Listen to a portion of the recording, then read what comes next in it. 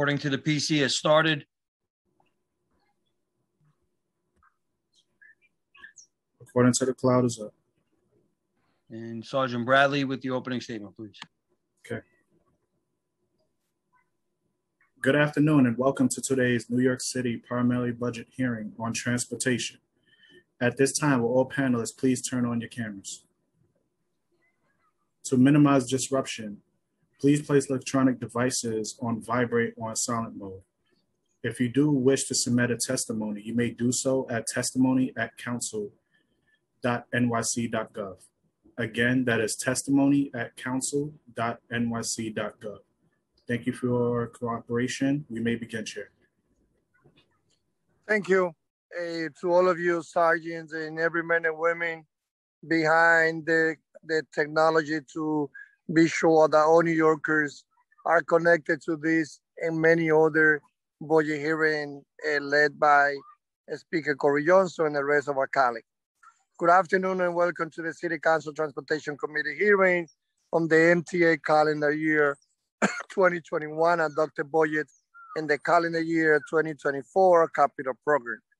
If you hear any sound, that's because I'm from a great playground here in the great borough of the Bronx.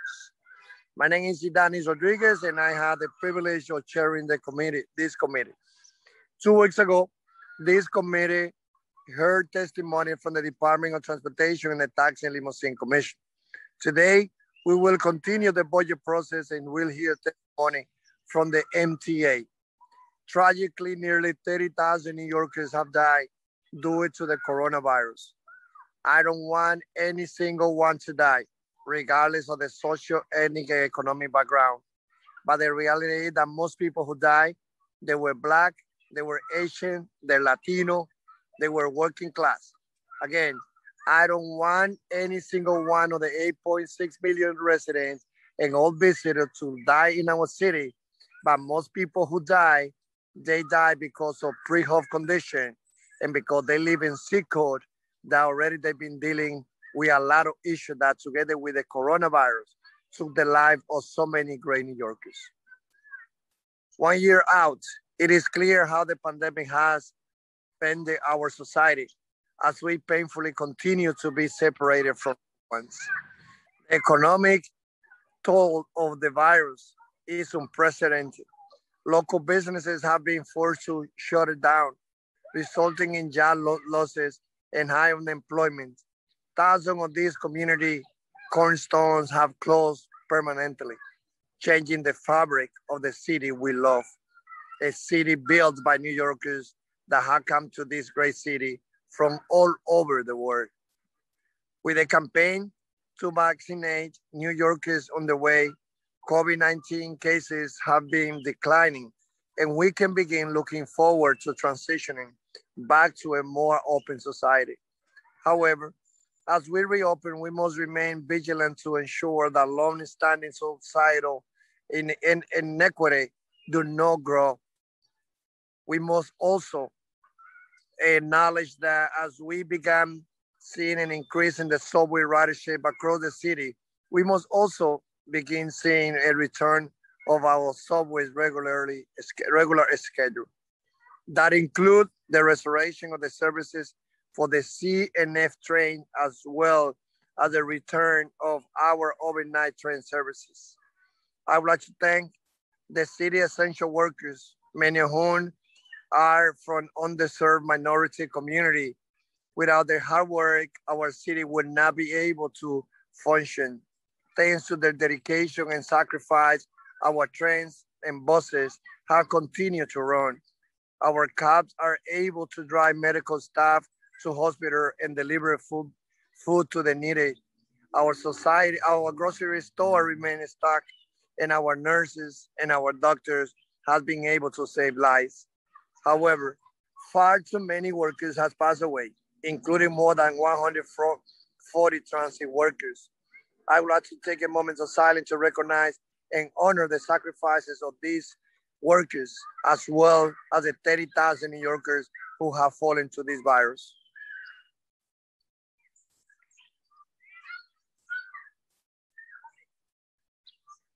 The MTA calendar year 2021 adopted operating budget is 17.6 billion and include more than 1 billion in city subsidy. Overall, the MTA requests over 16 billion in federal COVID-related funding. To date, it is projected to receive approximately 15 billion. Over 3 stimulus plan for COVID-related aid. This is in addition to nearly 3 billion borrowed from the Federal Reserve Municipal Liquidity Facility. The MTA is mandated to have a balanced budget, and in the absence of such, it may consider enacting service reduction, permanently waive fees, and fare increase beyond a scheduled 4% increase. If enacted, this proposed reduction for calendar year 2022 could impact 9,400 MTA workers and could include service reduction of up 40%.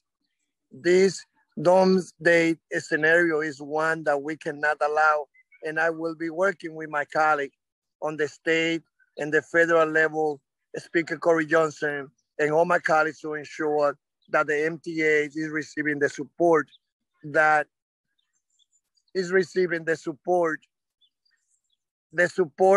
we must see more transparency in the return of our train and buses services from the MTA.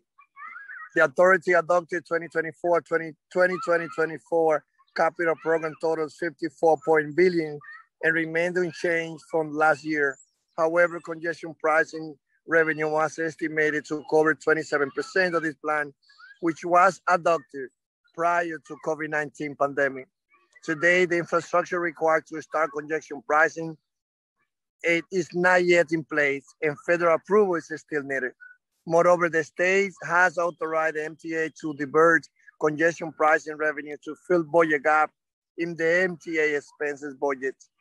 It is unclear how this will affect the authority's capital plan, including former New York City Transit Authority President Andy Byfield's transformation plan.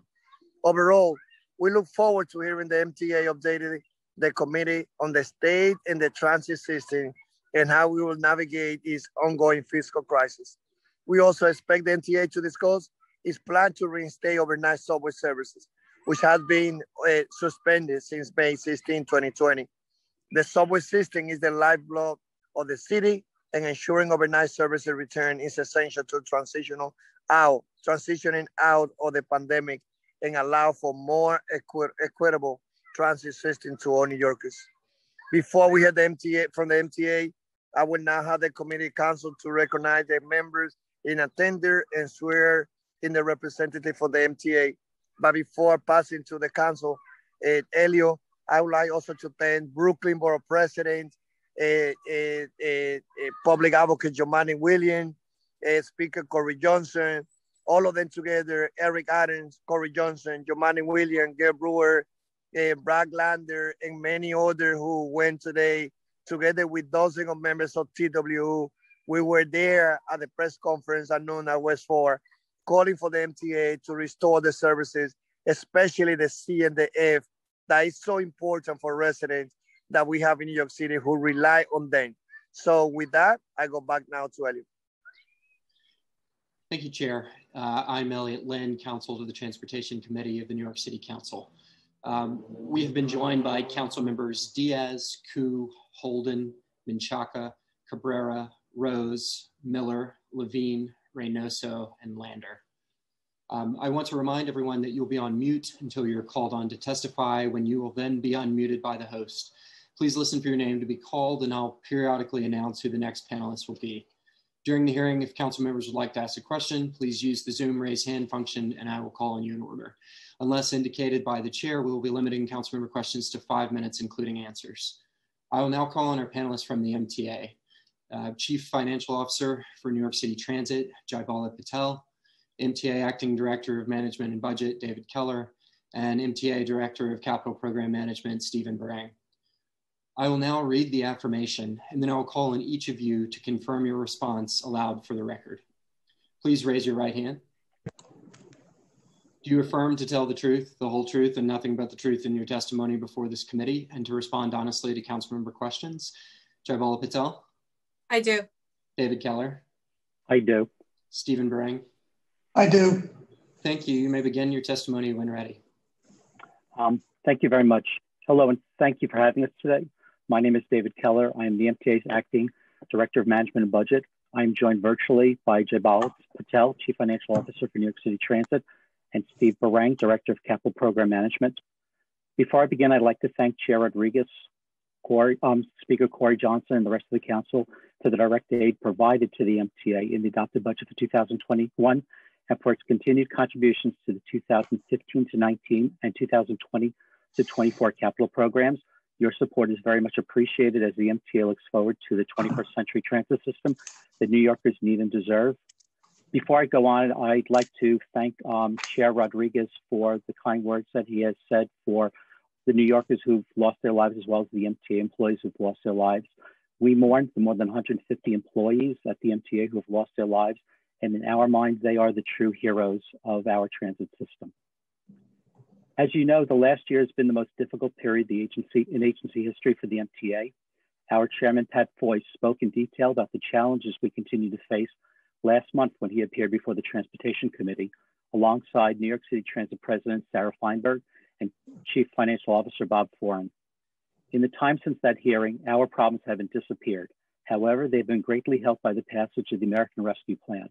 We're grateful to our federal partners, especially President Biden, our hometown hero, Senate Majority Leader Schumer, Speaker Pelosi, and the entire New York delegation for their tireless hard work and support. The legislation provided an historic level of funding for mass transit, including an estimated $6.5 billion for the MTA. That's on top of the roughly $8 billion in emergency aid we received previously through the CARES Act and CARISA. We were also able to borrow another $2.9 billion through the Federal Reserve's Municipal Liquidity Facility.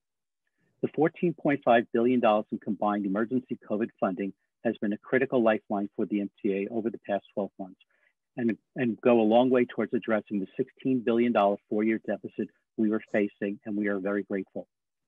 As you are aware, we have been looking at 40% cuts in service to the subways and buses, as well as thousands of employee layoffs. But the arrival of this latest federal relief package allows us to move away from our worst-case budget scenarios.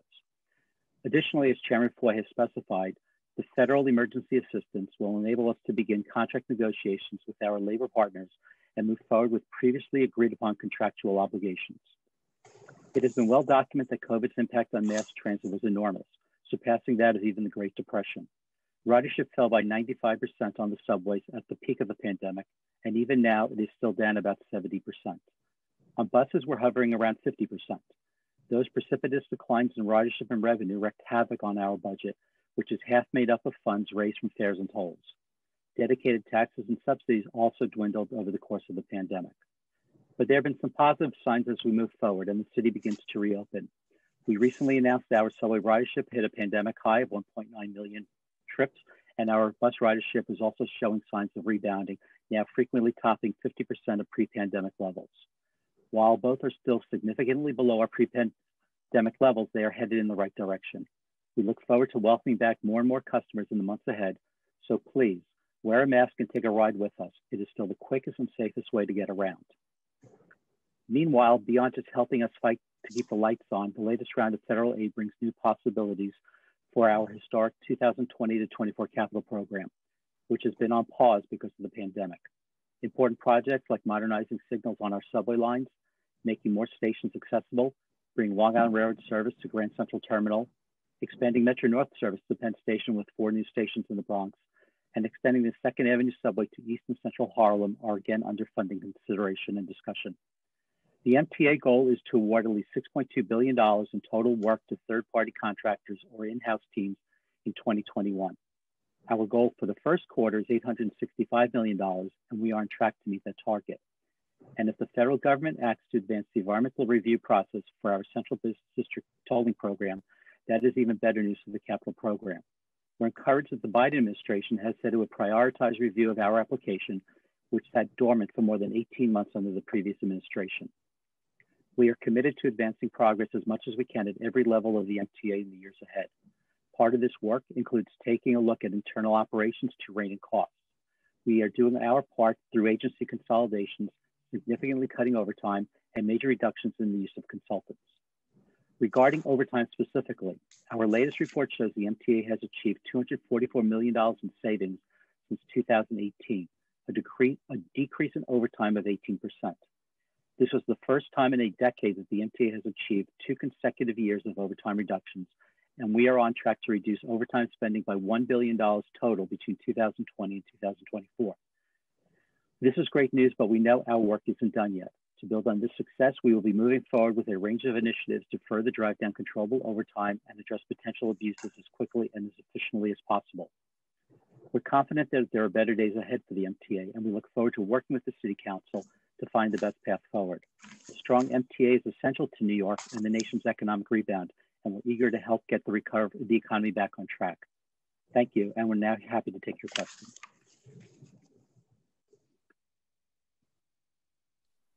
Thank you. How soon do you feel that we can be, and first of all, before asking the question, I also would like to recognize that a few months ago, we had Pafoy and the other leadership of the MTA being in front of us. So the fact that we have also other members of the leadership that they are experts in issues related to finance and other, but without the participation of the Pafoy and other members of the whole team, is not any reduction or the respect that they have for the work that we're doing and the level of collaboration. But this is something that, as we plan together with for this hearing, we thought that we could have this conversation with the great team that they sent to us today, since we also have the chairman and other members of the team who are not with us a few months ago in another hearing very related to the discussion that we are having right now. How soon can we have the MTA ready to reopen those 2 hours that the trains are closed right now?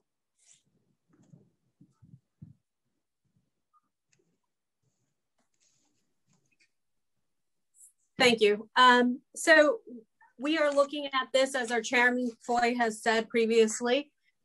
We'll open up our subways overnight for those 2 hours when we can do so safely.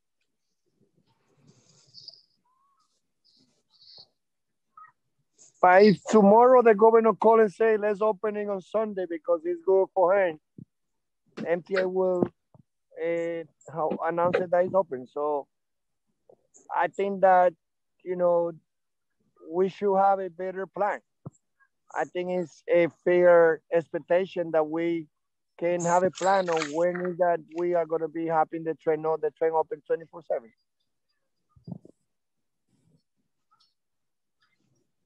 So again, as we did for the sort of the 1 a.m. to 2 a.m. hour and then the 4 to 5 a.m. hour, as the city reopened, we committed to opening with the phased opening, and we will continue to look at how the city reopens, and we will make decisions based on that as we open up the city safely. We want to make sure our customers and our employees are safe.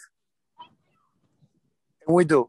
We appreciate it, but I think, as we know, this is, at this moment, this is about, we need to reopen. Like all the study, all the numbers saying that, by giving those 2 hours so that we go back to celebrate that we are not only the largest transportation system in the whole nation, and we appreciate your leadership of you and many others. But this is about working class, who work in deli, who work in restaurant, who live in underserved community, to be able to have access to 24 hours, and those 2 hours make a big difference. And I believe my call is not only to the MTA, but my call is also to the governor. So please use his powers, use his resource. We need to have those 2 hours that the train being shut down, closed right now, open as yesterday. So I take your word. I want to keep it positive, but I just think that, no one has been in the battleground more than many of us. We know what it is to be in the city and not going to the Hampton or to the Hudson Valley or going to Canada to work from there. So we can tell you that those 2 hours are very important. Please advocate. I know that is beside what you and the leadership, the NTA would like to see happening, a lot has to do with Albany, and we need to be sure that the governor, get his support and come on board and work with the MTA so that the train is open 24/7.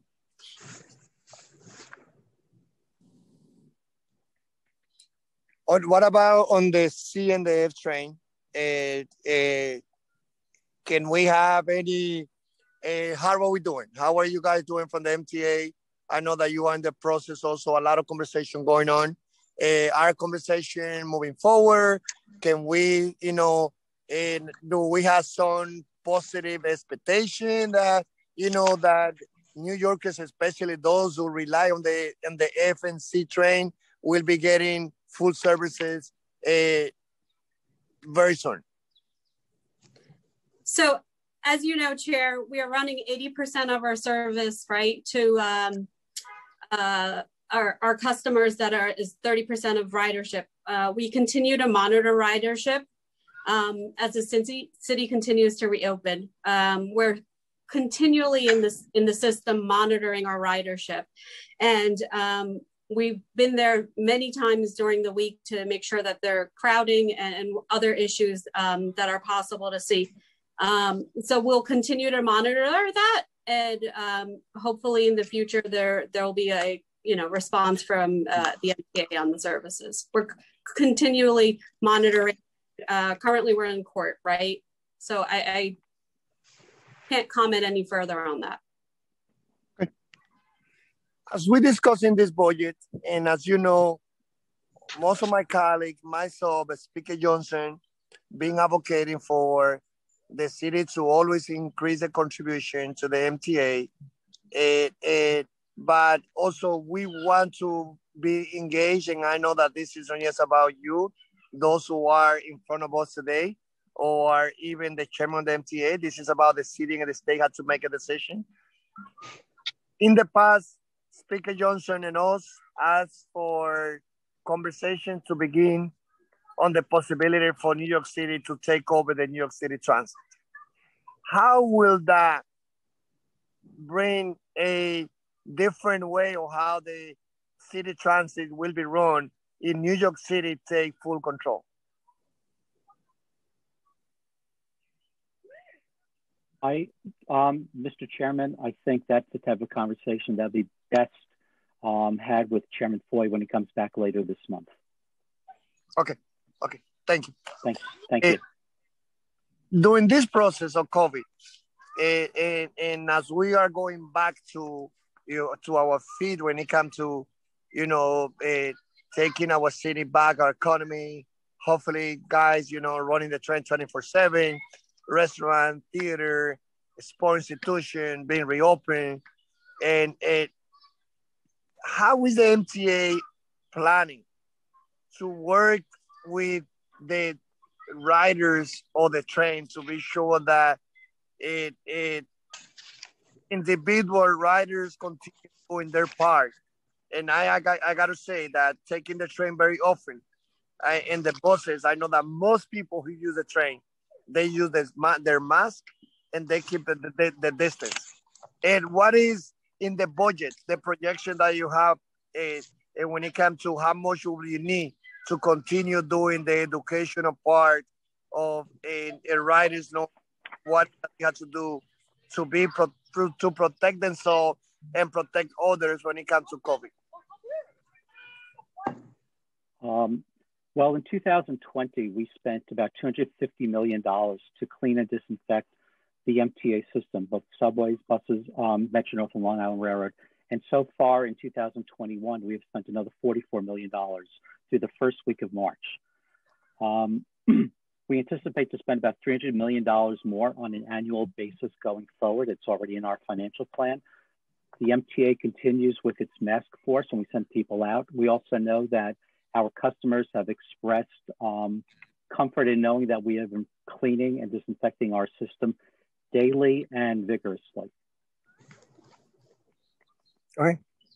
And what do you think is, what will it take for the buses to enact a system-wide all-door voting in all buses in New York City.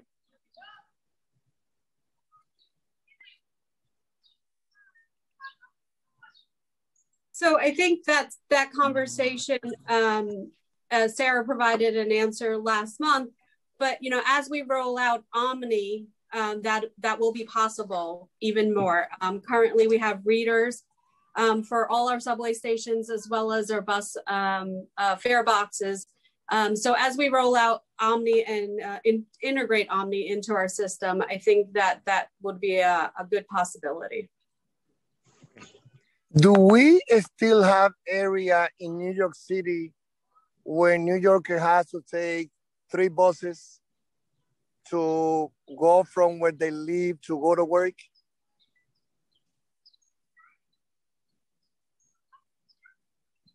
I'm sorry, I didn't understand the question, Chair. As you know, when people need to make a transfer from one bus to the other, right? We take for granted that all New Yorkers need to have to take only one transfer.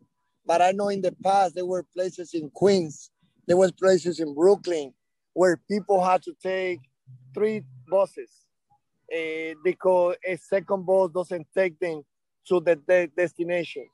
Have you found out if we still have area where in certain community in the New Yorker had to do like a 2-3 transfer? And if that will be the case, have you engaged in any conversation with some council member to address that situation, or a senator or assembly member? I don't have that answer in front of me, but we can definitely follow up with you, working with our operations planning team to make sure that is reviewed. Okay, I have the question, but I want to go back to my colleague, and so I bring him back to Elio so that he can then call those council or on the order that they raise their hand. Thank you, Chair. We'll now call on council members in the order that they've used the Zoom raise hand function. Please keep your questions to 5 minutes, including answers. First, we will hear from Councilmember Miller. Councilmember Miller. Your time will begin.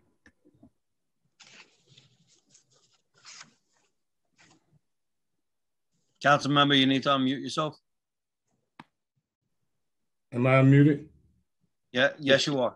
Okay, good. See, I did that without touching anything. So thank you, Mr. Chair. Thank you to the MTA team for being here. I have a number of questions, so I'm going to kind of just try to get through them and get your answers. So prior to the pandemic, bus redesign was underway in all 5 boroughs and had been completed in the Bronx and Brooklyn and working on Brooklyn and Queens.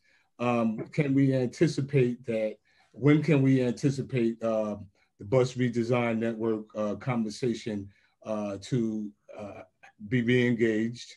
And do you still maintain that that is a process that is should be cost neutral, considering that we are operating, particularly here in Queens, buses are running on old trolley lines, right? And that's how long it's been. So that would be the first question. And then, I have so many, but in the interest of time, I want to, my conversation here and question is around equity and accessibility to public transportation. And because transportation is a great equalizer, and the great chair just talked about the transit deserts in places like Queens. So the next question would be about access to public transportation and things like expansion of the Atlantic ticket, and what can we see there, and what have we learned in particular by integrating during COVID-19 about integrating the transit system, commuter rails and others, and giving access coming out of COVID. What can we see different? What can we expect? And can we expect certainly the expansion of Atlantic ticket access to the commuter rails for New York City residents? In the area of health and safety, you talked about the robust cleaning that occurs. Having been, and I know you guys are fairly new to this, I spent 25 years employed at the MTA, last 10 as president and business agent as the Amalgamated Transit Union. And so we are certainly intimately familiar with what that cleaning process looks like. What does future investment looks like? And the CDC guidelines suggest that that is the most important aspect of health and safety or investment, or could we address load guidelines? We're still getting phone calls, myself and many of my colleagues are getting phone calls of overcrowded buses and trains, particularly overcrowded buses.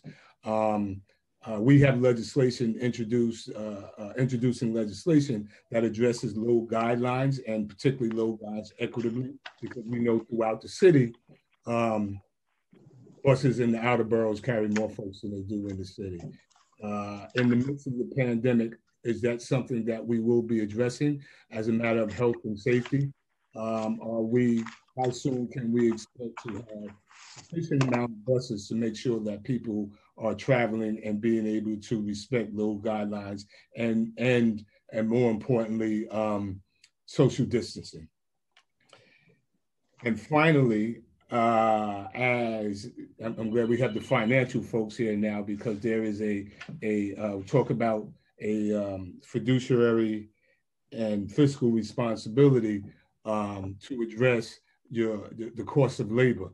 I know that there are many labor unions that have outstanding contracts. And while I know that you're going to say that you are not prepared to talk about ongoing negotiations, I'm talking about negotiations that aren't ongoing, negotiations that are either at impasse and potentially in arbitration. Going back to past practice and things like the Zuccotti decision, in which the MTA arbitrated unsuccessfully 6 or 7 different times.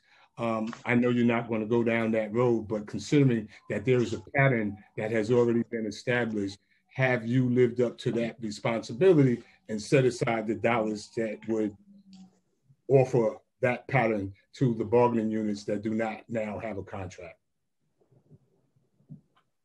So I will start with your last question, council member.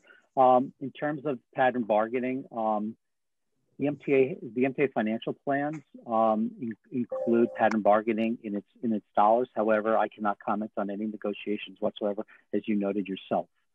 So I think that probably addresses to the great degree of what I can. Say that. I didn't note that you couldn't do it.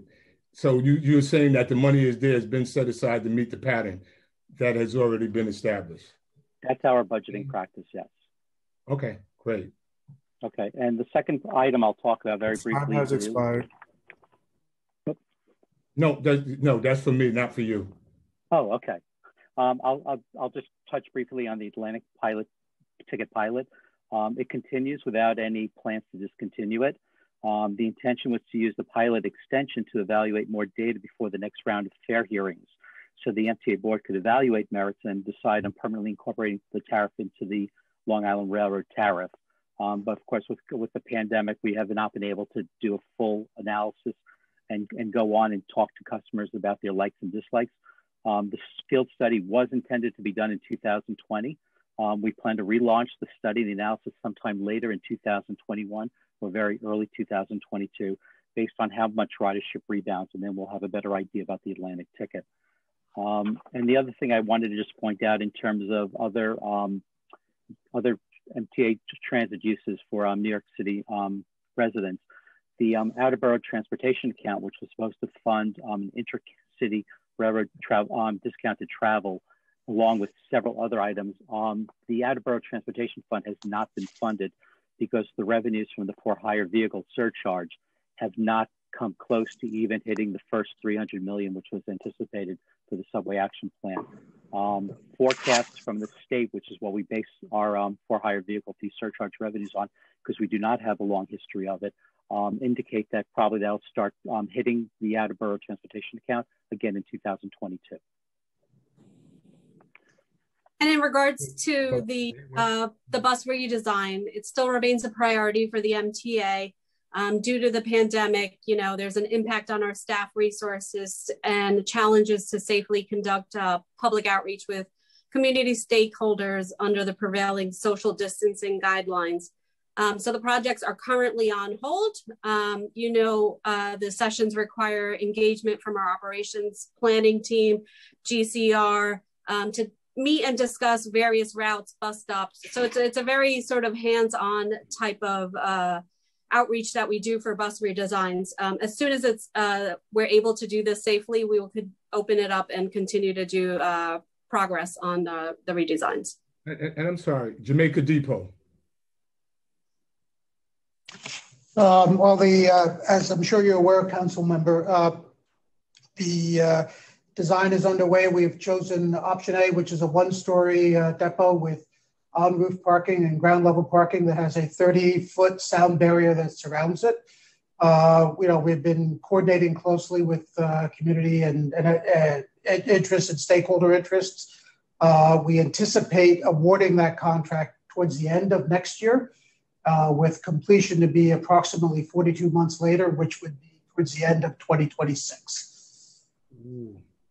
Okay, thank you very much. And then the low guideline stuff you could send that. Okay, thank you. And before we calling also our next call, I also want to thank the men and women at TW also for being the voice of all the writers and the voice of all the workers. So it was very important that we were standing together today at the press conference. And I know that there's conversation going on. There should be conversation again between TW and you guys. But I just hope that everyone, all New Yorkers, recognize the work that they're doing and only representing the interests of the workers, but representing the interests of the whole city. Thank you. Back to you, Elio. Thank you, Chair. Before we move on to the next member, I'd like to acknowledge that we were also joined by Councilmember Levin. Next, we will hear from Councilmember Koo. Councilmember Koo. Your time will begin. Thank you very much. Thank you, Chair, and thank you, representatives from MTA. I have a public safety issue question. Like today, my wife's supposed to go to the city. Usually she takes the train to go to the city. But right now, today she decided not to. She rather spend $30 to use car service because of the all these hate crime against Asians or hate crime against anyone. Today I read the news, the daily news, they even have a passenger urinating to another passenger. It's so disgusting. And if you're a passenger, you might get stash or stat or any kind of physical abuse you can encounter on the train.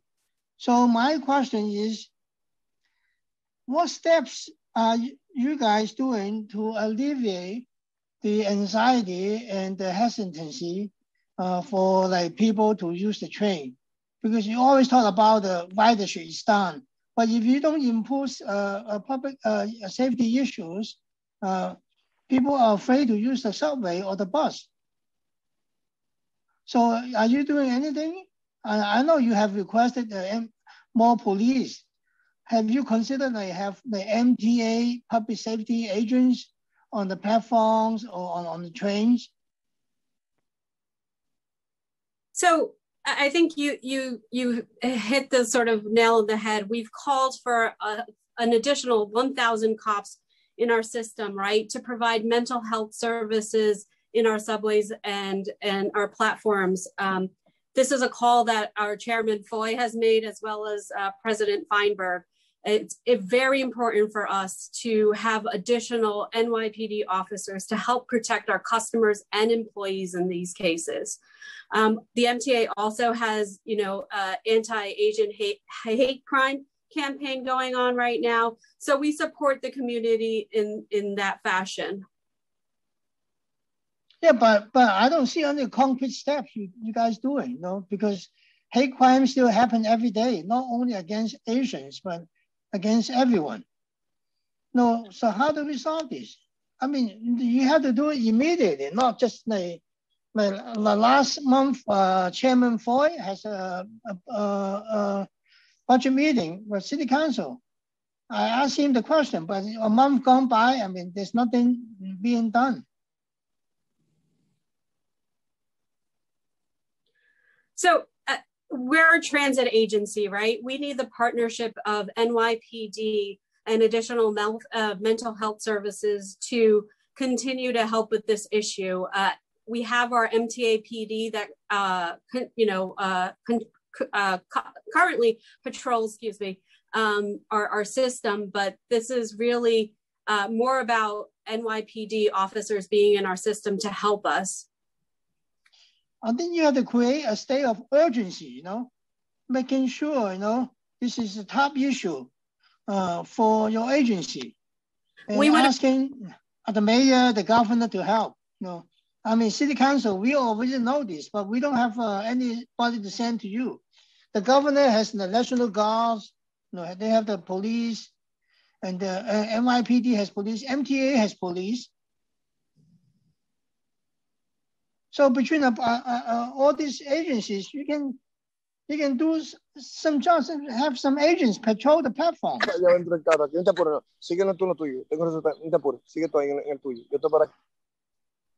Thank you.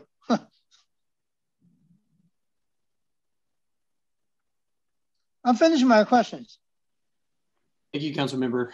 Are there any other council members at this time that would like to ask a question of the MTA?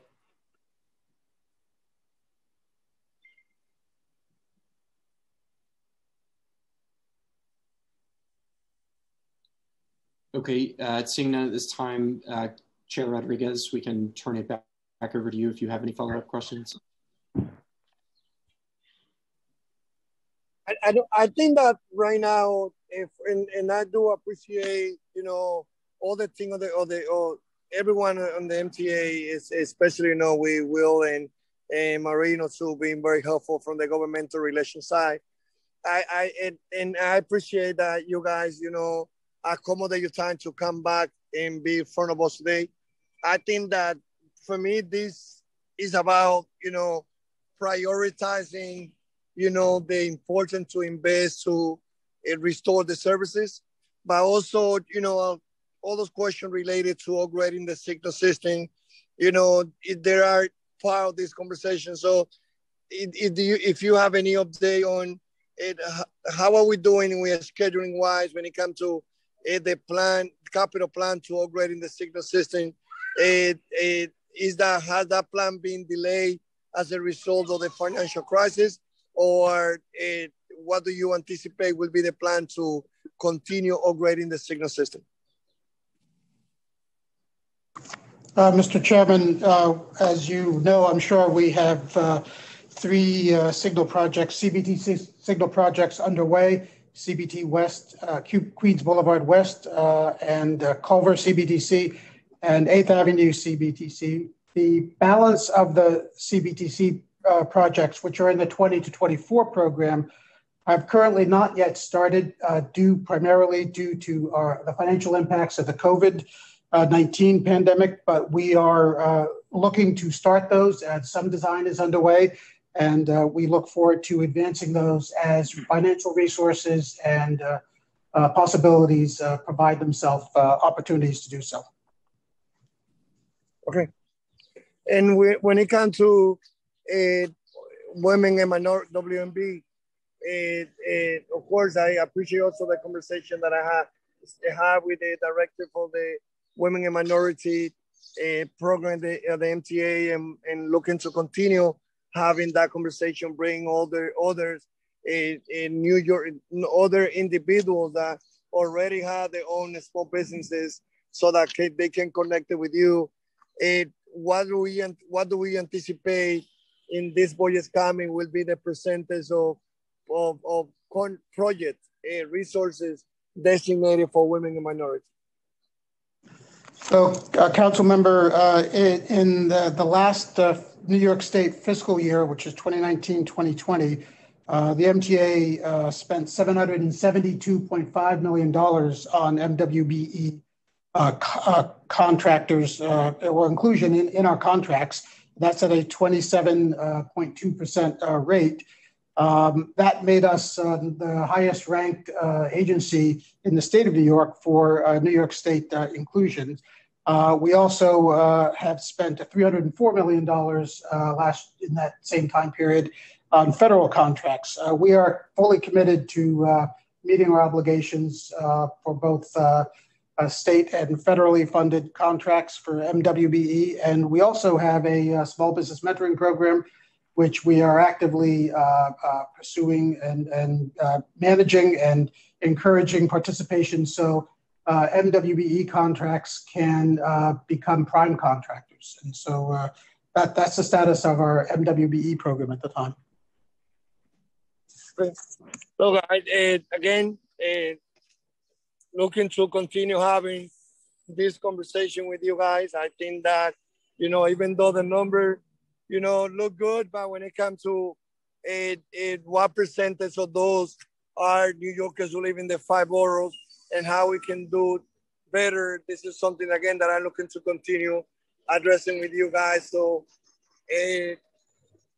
looking to continue to have that conversation with the director of WNB, BNE, and the other staff of the MTA to connect more local residents of the 5 boroughs to that opportunity of an institution that has the value of $1 trillion, where some people make huge amount of money, but still there's a lot more that we can do to connect a local women, Black, Latino, minority with those opportunities. So with that, I would like to thank you guys. I hope that as we were here and members of the public, starting representative of the TW, that you will hear their testimony. And if you have to step out to, as you usually do, to leave your representative to hear the testimony from the TW and members of the public. Thank you. Thank you, Chair Rodriguez. On behalf of the entire MTA, thank you again for hosting us and giving us this opportunity today. And there will definitely be representatives listening to the public's comments. Thank you. Thank you. We will now turn to public testimony. I'd like to remind everyone that unlike our typical council hearings, we'll be calling individuals one by one to testify. Each panelist will be given 2 minutes to speak unless otherwise instructed by the chair. Council members who have questions for a particular panelist should use the Zoom raise hand function, and I will call on you after the panelist has completed their testimony. For panelists, once your name is called, a member of our staff will unmute you. Please wait for the sergeant to announce that you may begin before delivering your testimony. Our first panelist will be Eric Logal. Eric. Your time will begin. Hello and good afternoon, everyone. Thank you, Mr. Chairman, members of the committee, everyone who's here. So I'm going to speak about the C and the F line service reductions. My name, of course, Eric Logel. I'm Vice President of Rapid Transit Operations with the Transport Workers Union, Local 100. I represent the more than 7,000 subway conductors, train operators, and tower operators who move New York. I'm testifying today to voice opposition to the MTA's service cuts on the C and the F lines. The reduced service is more than just an inconvenience for riders who have to wait longer in stations to be picked up. It's a health hazard. By running fewer trains, the MTA is exacerbating crowding conditions on platforms and inside trains. Instead, we should be doing everything we can to give riders and workers as much space as possible as we continue to battle COVID-19. The authority cut service on all subway lines after the pandemic hit last year as ridership dwindled to about 300,000 a day. It was restored on all subway lines except for the C and the F. The F now has 29 fewer train runs, and the C now has 8 fewer runs. The gaps between trains have increased by up to 12 minutes compared to before the pandemic. That might have made some sense very early in the pandemic, but ridership has been increasing as more and more people get vaccinated. In recent weeks, the number of daily riders has been between 1.7 and 1.9 million.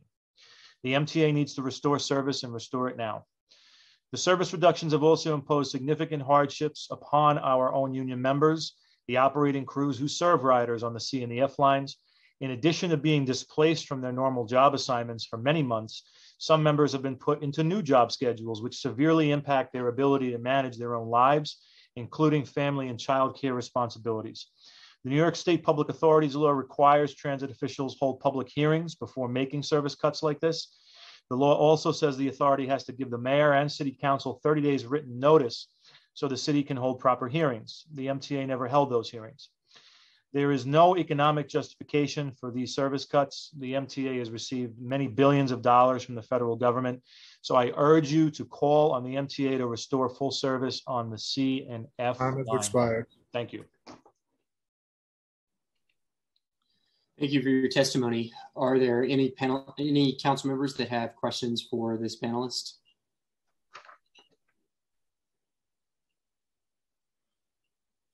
Okay, seeing none, our next panelist will be Arthur Schwartz. Arthur. Your time will begin.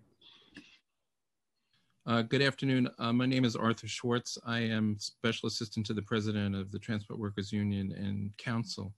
I just want to add one thing to what Eric said, and that's that this committee should understand, as we showed in court last week, that it has the power to require the MTA and the New York City Transit Authority to come before the City Council, report all cuts in service, and the City Council has the power to request public hearings.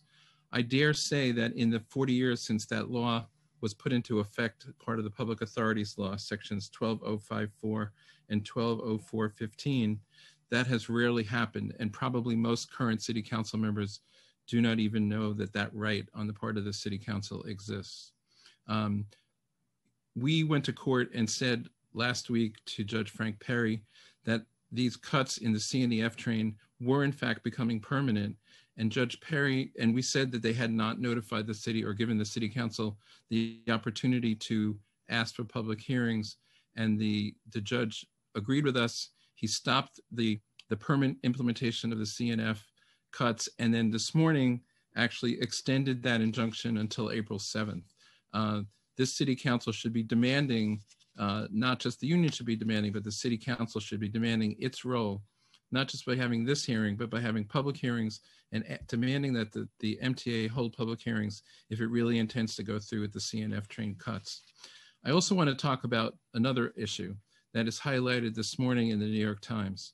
The New York City Transit Authority operating budget is the most rider-funded budget of any transit authority in the United States. The consumers, the people that ride the trains, are the ones that pay a majority, the overwhelming majority of the money that runs the transit authority. That wasn't always the case. There was a time before the 1977 and 78. Time has expired. Can I finish? May I finish one more sentence? Yes, summarize your testimony. Where New York City funded the authority. I call on the City Council to take up that responsibility now that you're doing budget, and to put 1% of the city budget into the New York City Transit Authority operating budget, which would allow the authority to maintain service and lower fares. Thank you very much. Thank you for your testimony. As a reminder, written testimony can be submitted. The address is testimony@council.nyc.gov. I have done that. I did that. Thank you. Are there any council members with questions for this panelist? Okay, seeing none, our next panelist will be HP Schroer. HP. Your time will begin now.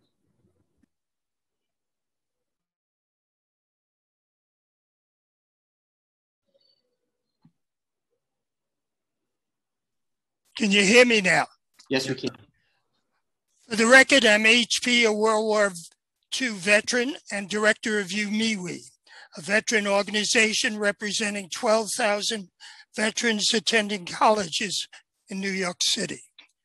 My sole mission for the last 4 years was to get the MTA to charge veterans the same price as seniors. 3 years ago, the council and the mayor approved giving veterans attending college a discount. Unfortunately, after 3 years, of the 12,000 eligible veterans, only 700 have received a discount because of restrictions imposed by the mayor. So we decided to do something about it.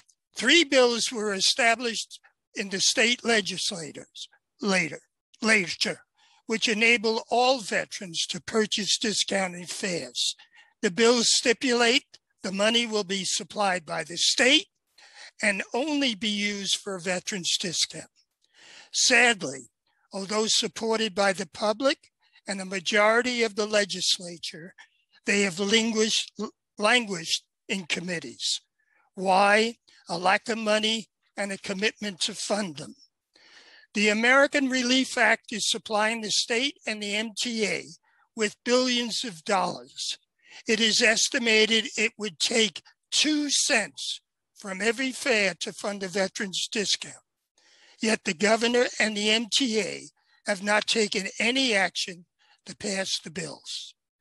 If you want to thank veterans for our service, then give meaning to the words by demanding the mayor keep his promise, demanding the MTA put a veterans discount in its budget, and demanding the governor pass the bills and announce on Memorial Day a veterans discount on the MTA. I ask you, isn't the service and sacrifice of veterans for the country worth 2 cents? I thank you. Thank you for your testimony. Do any council members have questions for this panelist?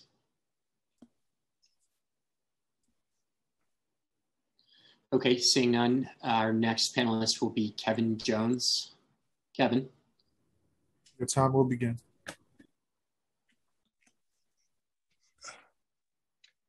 Good afternoon, and thank you to the members of the committee for allowing me to testify today. My name is Kevin Jones. I'm the Associate State Director of Advocacy at AARP New York. We represent 750,000 members of the 50+ community in New York City. AARP New York believes that the MTA's network of subways and buses remains a lifeblood of New York City, and we stand committed to ensuring that the system provides safe and reliable transportation for our members and all New Yorkers citywide. Despite the unprecedented challenges that the MTA has faced as a result of the pandemic, the MTA system prior to the COVID-19 pandemic was far from perfect and plagued with a host of issues, especially as they relate to the overall accessibility of the transit network. The overwhelming majority of New York City subway stations remain inaccessible for people with disabilities and older adults with mobility issues. A 2018 study published by the New York City Comptroller's Office found that only 24% of the subway's 472 stations were accessible. The controller also found that the majority of neighborhoods that lack access to a single ADA accessible station are predominantly communities of color in the outer boroughs of the Bronx, Brooklyn, and Queens. In addition, thousands of residents in the outer boroughs of the Bronx and Queens and Brooklyn also lack access to nearby public transit options entirely, which essentially renders them in transit deserts. These pervasive accessibility issues diminish the quality of life for 50+ New Yorkers and often limit an individual's access to quality employment and healthcare opportunities, as well as other critical services offered by the city. The MTA has made notable commitments to address these issues in recent years, prioritizing ADA station accessibility projects in the 2020 to 2024 capital plan, as well as undertaking the New York City Transit Fast Forward Plan. Yet these projects remain suspended due to the unprecedented impact of the COVID-19 pandemic. We commend the work of the Senate Majority Leader Chuck Schumer, the New York congressional delegation, and the Biden administration in passing the American Rescue Plan, and are eager to see the MTA is receiving an additional $6.5 billion in emergency aid to offset the financial losses from the pandemic. As the MTA becomes more financially stable and looks to restart many of the projects, we urge the agency to begin by prioritizing the completion of ADA accessible stations. I will submit the rest of the testimony in writing, but I'm happy to take any questions. Thank you for your testimony. Are there any council members with questions for this panelist? Okay, seeing none, I'll turn it over to Chair Rodriguez. Well, thank you to everyone from the MTA for coordinating this hearing. Thank you to my colleague. Thank you to the speaker. Working together again with Brooklyn Board President Eric Adams, and everyone that joined the hearing, the press conference today, including Speaker Corey Johnson, Councilmember Lander, Jomani Williams, Gabe Brewer. I know that advocating together, we will be able to restore the funding. With that, this hearing is adjourned.